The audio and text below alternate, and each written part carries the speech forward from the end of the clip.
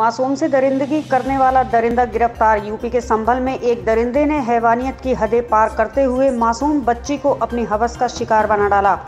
आरोपी ने वारदात को उस समय अंजाम दिया जब 9 वर्षीय मासूम बच्ची अपनी तहेरी बहन के साथ खेत पर नलकूप पर पानी पीने गई थी। इसी बीच आरोपी ने मासूम को ईंट भट्टे के पास ले जाकर उसके साथ दुष्कर्म की घटना को अंजाम दिया और घटना को अंजाम देकर फरार हो गया। इस मामले में पुलिस ने आरोपी के खिलाफ मुकदमा दर्ज कर गिरफ्तार करने की कार्यवाही की है।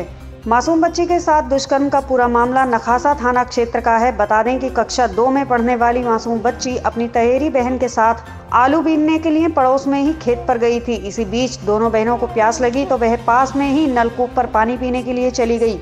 आरोप है कि इसी बीच गांव का ही एक युवक आधमका और मासूम बच्ची को खींचकर पास के ही ईंट भट्टे के पास ले गया और उसके साथ दुष्कर्म की घटना को अंजाम दिया। घटना की जानकारी परिजनों को हुई तो उनके पैरों तले जमीन खिसक गई। इसके बाद परिजन थाने पहुंचे और आरोपी के खिलाफ कार्यवाही की गुहार लगाई। पुलिस ने इस मामले में आरोपी के खिलाफ मुकदमा दर्ज कर लिया है और जाँच में जुट गई है।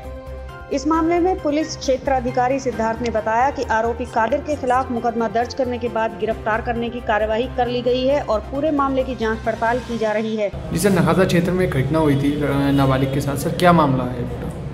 कल रात्रि नखासा क्षेत्र के मिठौली मिलक गांव से एक दुष्कर्म की घटना की सूचना प्राप्त हुई थी, जिसमें नियमानुसार अभियोग पंजीकृत किया गया।